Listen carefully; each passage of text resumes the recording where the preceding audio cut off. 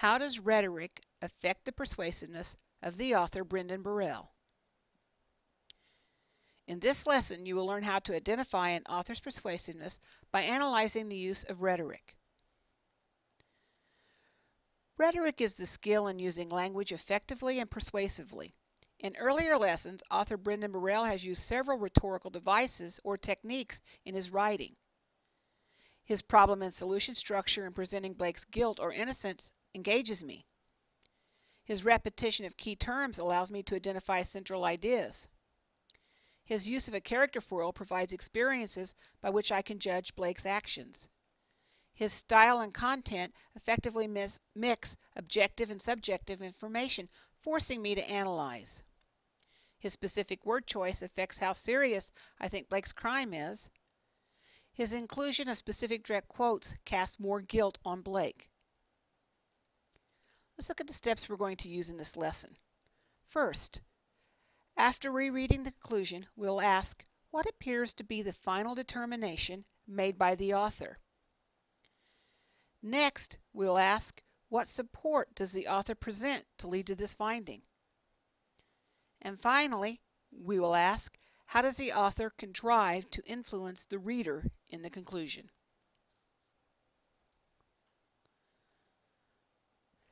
Since I want to know how the author's use of rhetoric may persuade me as a reader, I begin by rereading the conclusion.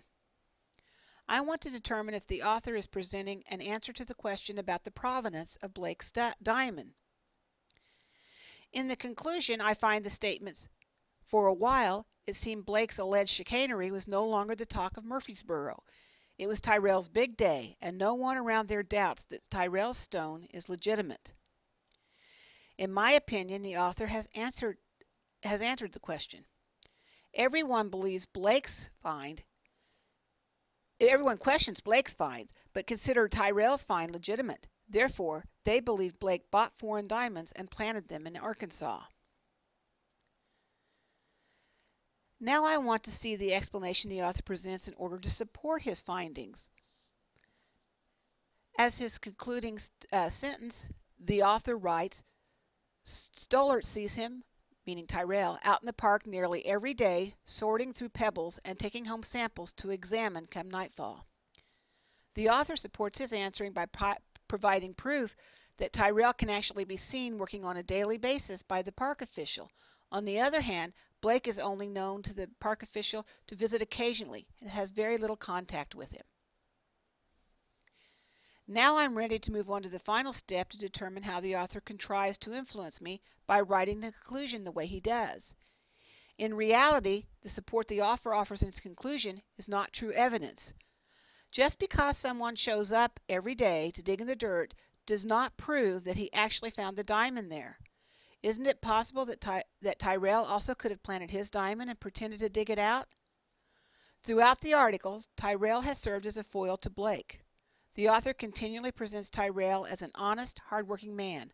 I find it interesting that this same comparison and contrast of the two individuals is how author Brendan Burrell supports his conclusion, rather than summarizing specific evidence. In fact, as I look back over the article to see what better support the author may have provided, I realized that little actual evidence exists. Burrell presents information, but the reader must deduce what true evidence there may be as the author describes Blake's dealings with Yin and Wang, the fossil and mineral dealer who noticed some discrepancies in paperwork. Most of the condemning information is circumstantial and is provided by Burrell's own rhetoric. Therefore, it will be difficult to use in a court of law. This makes me understand how valuable rhetoric can be. Burrell substitutes rhetoric rather than argument in the conclusion, as well as throughout the entire article. He has contrived or planned the use of structure, style, and word choice to persuade me of Blake's guilt without ever directly stating that Blake is guilty. And he convinces me of Blake's guilt almost without me realizing how little evidence there actually is. However, Burrell's rhetoric is effective. I believe Blake is guilty of planting the diamonds. Now, as I ask myself, how does rhetoric affect the persuasion of the authors? I realize how effective rhetoric can be. Brendan Burrell's clever use of rhetoric strongly affects his persuasiveness. Powerful rhetoric allows this author to craft his writing using style, structure, and word choice with the potential of convincing the reader in the absence of strong argument. Let's review the steps we used in this lesson. First, after rereading the conclusion, we asked, what appears to be the final determination made by the author? Next, we asked, what support does the author present to lead to this finding? And finally, we asked, how does the author contrive to influence the reader in the conclusion? In this lesson, you have learned how to identify an author's persuasiveness by analyzing the use of rhetoric.